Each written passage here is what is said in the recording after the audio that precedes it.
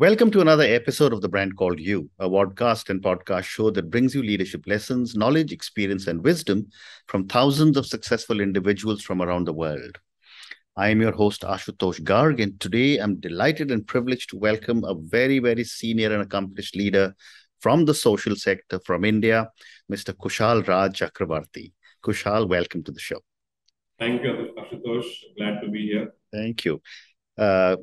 Mr. Chakravorty is the founder and managing trustee of the Lotus Petal Foundation, which has been set up with the primary objective to create equal opportunities for underprivileged children living in urban and semi-urban areas.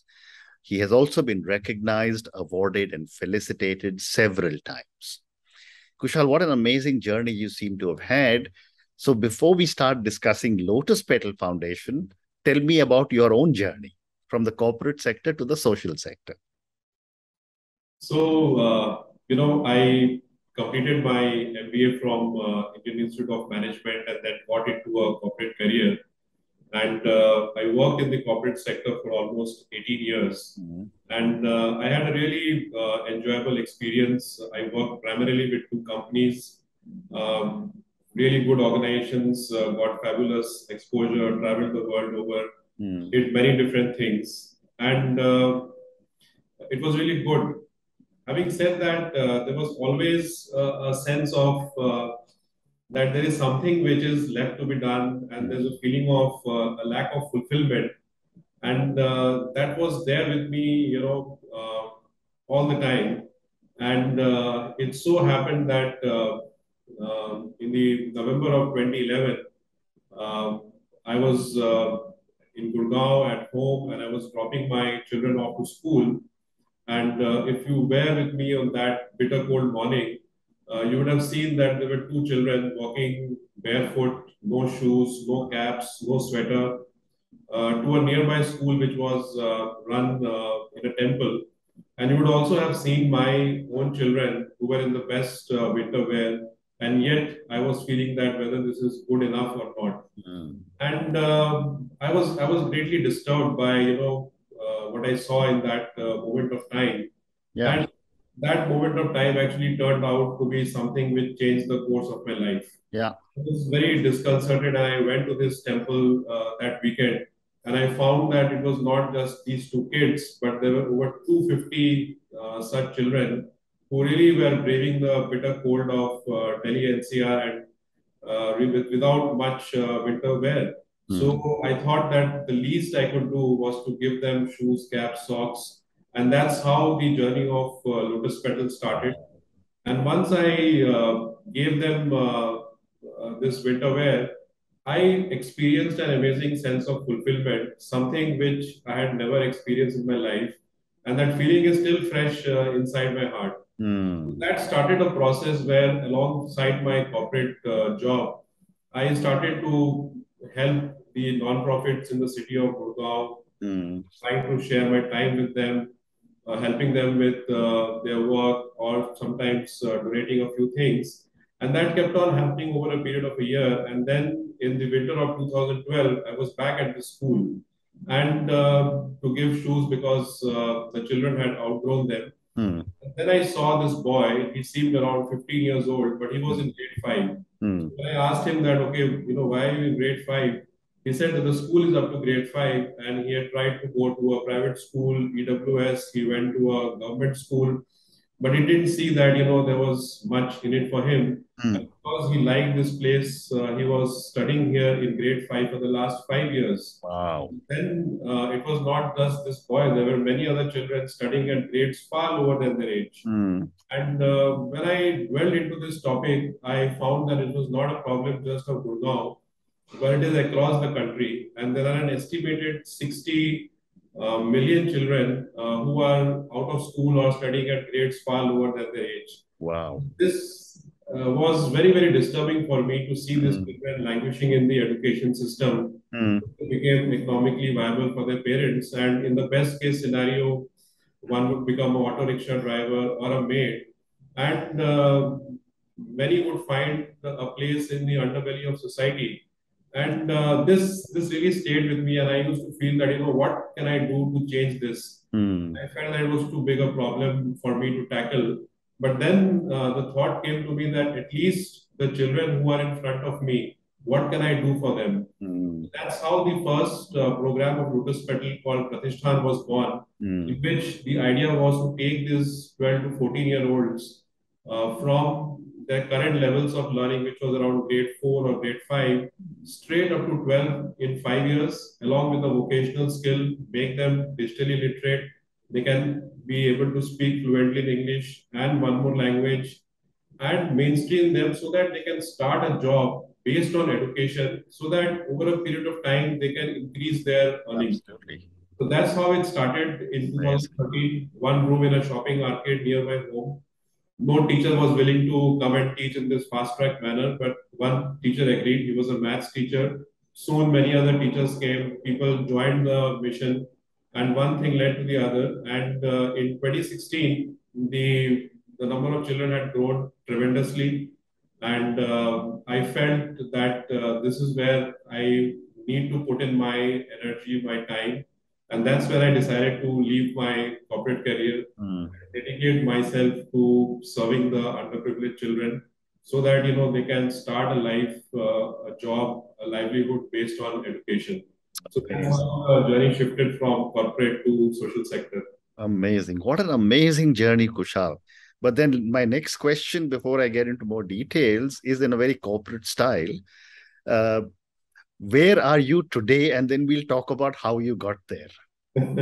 How many children do you have? How many locations do you have? So right now, as we speak, we have two campuses. One is the old campus, which we had started way back in 2013. So here we have approximately 700 children who are studying in the campus. And we also have started a new campus. This is in the outskirts of Gurugram. It's the Lotus Petal Senior Secondary School, which right now has 600 students. And we have plans to scale it up in the next 3 years to almost 10,000 students, which will make it the biggest philanthropic school in the country. Apart from this, we also run a digital platform for education, where we conduct live interactive classes. So as of now, we have around 140 partner schools, which are some are government, some are non-profit schools, wherein we are taking classes, and approximately 6,000 students are taking classes. Amazing. So that's where we are. We have around 170 odd people who work for us. We call them change makers, and we're all at it every single day so that more and more children can get quality education. Amazing. What an incredible journey, and I believe this has just started for you. Amazing. So let's now talk a little bit, Kushal, about. Let's first start with how is the word underprivileged defined? Is there a government definition, or is it just an economic definition? I think it's an economic definition, which is like you could say the people who are underserved or who are not able to have an access to education, healthcare, and the economic opportunities. In the government definition, there is something called a economically weaker section, for which a certain norm of income is defined. Correct. When we talk about underprivileged, what we talk about is children who come from families where parents started school but they had to drop out because of economic situations, or they did not get the quality education, and they are doing like menial labor jobs. So that's the kind of definition we have for the underprivileged, and they are living in the margins of society, and they are lacking access to quality education, to nutrition, to healthcare.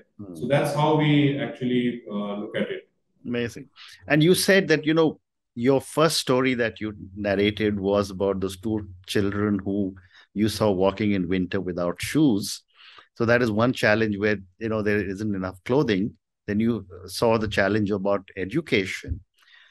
What are some of the inequality in opportunities that you have seen for underprivileged children? Ashutosh, the inequality starts in the mother's womb. The children, they are born to mothers who don't get sufficient nutrition. So by the time they are born, they already are cognitively behind a child who would have been born in a regular family. So the disadvantage starts right at the time when they are born. Then typically they would enter the formal education system by the age of 5 or 6 years, which is around 2.5 years behind that of a regular child. And then the learning gap which begins, it just keeps growing because of poor elementary education, poor nutrition. Parents are unable to guide them for education. And gradually, by the time they are adolescent, their learning levels are of grade 3 or 4, they lose interest, Right. drop out. That's one big challenge which is there. Second is nutrition. Even after they are born, the first 5 years is really important, and lack of adequate nutrition that really creates a big impact. The third thing which I have seen is that healthcare. In an underprivileged child, unless the ailment becomes something which is intolerable, the medical treatment is not sought. There was a boy in our school, he had rash all over his body. When I took him to the doctor was skin specialist. He said that you need to see an ENT specialist. What has an ear doctor got to do with this? Correct. And then we came to know that he had gone to the village 6 months back, taken a dip in the swimming pool, picked up an ear infection, which Oh, had worsened day after day, and he was scratching, and that's how the rash spread into his whole body. wow. And 25% of his hearing was lost because the eardrum had got ruptured. So, so this is another thing which is a very big disadvantage about the health. So Wow. all these things actually, culminate by the time they are adolescents, they enter the adulthood, and they have no other option but to start a menial labor job. Then they get married, they become fathers and mothers of children whom they cannot guide for education, and they get trapped in the vicious cycle of poverty. So Wow. that's how it just keeps going generation after generation. And, when you address the challenges of education, healthcare, and nutrition, give me some examples, and examples are the best way to communicate all the great work that you're doing, uh, of the work that Lotus Petal Foundation is doing to help in each of these three areas. So I'll share a couple of examples. So the first student at Lotus Petal, she came to us when she was 14 years old. She had learning levels of grade 5, and this was the year 2013. And the moment she walked into that one room school, I asked her, I asked her a name. She said, I'm Saloni. I said, why do you want to join this one room school with 5 or 6 children can sit? And she said, I want to become a doctor. And that's why I want to come here. So, she started in 2013 with grade 4 learning levels. Yeah. In 2016, she completed her grade 10. So she covered 6 years in 3 years' time. After that, in 2018, she completed her grade 12. And then we put her into one of the premier coaching institutes to prepare for NEET. And there we have to provide all kinds of support for her, just in that environment where the children from privileged families coming from cars, and she has to be there. We've got new dresses for her. We took her to cafes to get her used to the mainstream. And then in 2019, she cleared NEET and got into a medical college. Amazing. And now she's a third year student. So you can see that the education intervention took a child who was in grade 4 learning levels, and in 2013, 2019, she's in a medical college. So this is what the education can do. There are many children, we have seen that when they get the right nutrition, especially in the pre-primary, in the nursery, kindergarten, grade 1, we give them a special breakfast, which really is a big dose of nutrition for them. We have seen how their cognition improves dramatically in a very short span of time. So these are some of the things which is there. There's one girl, Gudia. She was a recipient of the shoes in 2011, the first time round. And at that time, she was in grade two. She was, I think, 11 years old. And 2018, I discovered that she had come into our fast track program. And now, as we speak, it's been a year that she works as a software testing executive in a multinational company in Gurgaon. While she still lives in the Silokera, the village slum areas, but she actually works in a really nice office, in a nice environment, and she's broken the ceiling. And her family will also break the barrier of poverty, and she will have a tremendous amount of social mobility. So these are Amazing. some of the things how we are able to bring nutrition, education, livelihood to create an ultimate impact in the life of the child. How amazing. Thank you for sharing these two amazing stories, especially Saloni's story. My God. I mean, God bless her, God bless you with more power.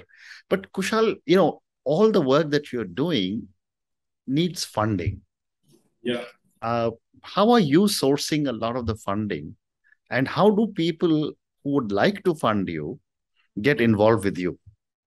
So it started, by me putting in my own savings, and at one time also took a personal loan to keep it going. And then I realized that I need to seek money from others, and there are enough people in this world, Yeah. a lot of goodness in their heart who want to give. So anybody wanting to partner with us, they are most welcome. We are a certified non-profit in India. We also have organizations in the US and in UK through which people can make grants and donations. And there are multiple ways in which you could donate. Every sum of money is welcome. Even a very small of money goes a long way here. And with the new school coming up, we are looking at people who want to partner with on a lifelong basis to make sure that children continue to get higher education. Anyone could go to our website and you could make a donation. You could come and do volunteering with us. Volunteering is also very important. It's like the fourth dimension of education. Children develop confidence when they speak to people they don't meet every day, learn new things. So you could do that. You could spread the word about us. And one of the key ingredients of why we have been able to scale up rapidly and grow is that we have been very open for people to come and participate and make it their own. And this is really a community-driven initiative of common people, and we are always looking forward to people to come and partner with us. Fascinating. Kushal, you also have vocational programs like Jeevika and Blue Coach. Yeah. Tell me a little bit about these vocational programs and do give one or two examples. So Jeevika basically is the livelihood intervention, and this is looking into multiple trades for which there is a demand in the industry in terms of jobs. So for the children who are in the fast track program with us in the fourth and the fifth year, one of the years is dedicated for the skill development. So there are courses in BFSI, in digital marketing, um, in retail, front office. So we equip them with these skills. We also ensure that they get some kind of project experience at a retail outlet or in the back office of any of our corporate partners.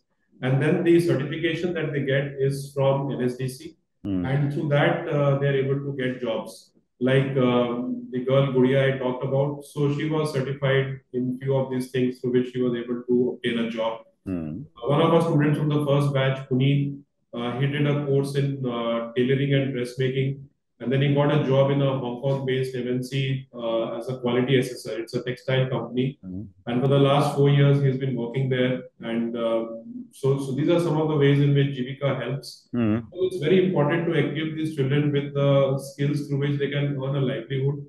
They either do something of their own or they're able to get into a job. Blue Coach was a response from our side to the situation in the country after the COVID-19 pandemic. Like for the informal job workers, which is primarily what most of the parents of our students do, there is no job portal where they can go and get a job. So we decided that we'll set up a hyper-local job site called Blue Coach, in which we will upload their profiles and connect to all our donors, especially in the city of Gurgaon locally, and see if they are looking for a driver or somebody to come and work at home, and they could get back to their jobs. That was the thought, and we were able to place 15, 20 of the parents of our students. And that continues now, but because the pandemic is pretty much gone, people are able to freely look for jobs. It's not that relevant right now, but at that time, it really helped many of the parents to get a job. And because of that, they stayed in the city, and the children were able to be kept in the education system. So Fascinating. that's programs. Fascinating. So I have time for two more questions. My next question is, what is the kind of support that society and government is giving or can give you? So, society has to support this, because it is very important to have equitable, society. And I feel that all the privileged people, it's their duty to support causes like ours, or Correct. anyone who is working in this Correct. field, especially in our country where only 25 out of 100 students who would start school are able to go into college. And I think the 25 who make it, and by that are able to build a life, really it's the duty to educate ones who are left behind. So I think society can help by contributions, monetary contributions, by contributing in kind, by giving their time.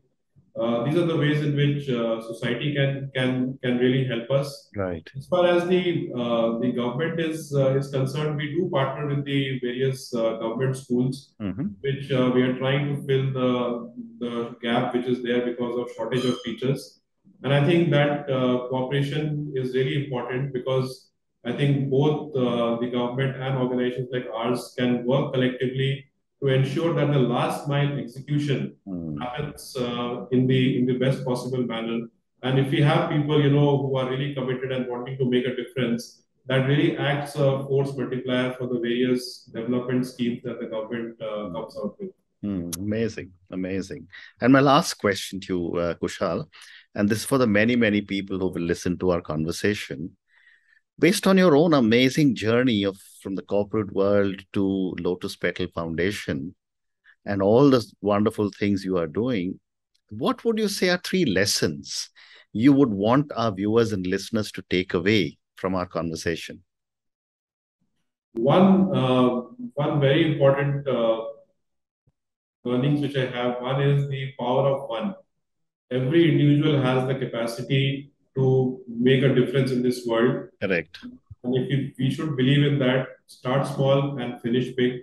Right. Is that there is no obstacle which is greater than the purpose. Lastly, there is no greater joy than the joy of giving. And the joy of giving is something where the law of diminishing returns really doesn't work. It's giving more and more, and the more you do, the more you want to do, and the more you enjoy. So I think joy of giving is really very powerful, and it can be life-changing for any individual. Fabulous. And on that note, Kushal, and your 3 wonderful lessons that never underestimate the power of one, as you have demonstrated it so beautifully, where we can all make a difference. There is no obstacle greater than the purpose. And that, again, is something which is so important. A lot of us tend to give up when we find an obstacle. But if the purpose is clear, it'll keep going. And your third one of the joy of giving, which is so important. Thank you so much for speaking to me about your own journey. Thank you for talking to me about Lotus Petal Foundation and the amazing work that you're doing. I mean, your story of Saloni, I think I will remember all my life, or whatever is left of it. And the story of how you started when you saw these 2 children not wearing any shoes. Thank you so much for speaking to me and for sharing your story, and good luck. Thank you, Ashutosh. Thank you for listening to the brand called You Videocast and Podcast, a platform that brings you knowledge, experience, and wisdom of hundreds of successful individuals from around the world. Do visit our website www.tbcy.in to watch and listen to the stories of many more individuals. You can also follow us on YouTube, Facebook, Instagram, and Twitter. Just search for the brand called you.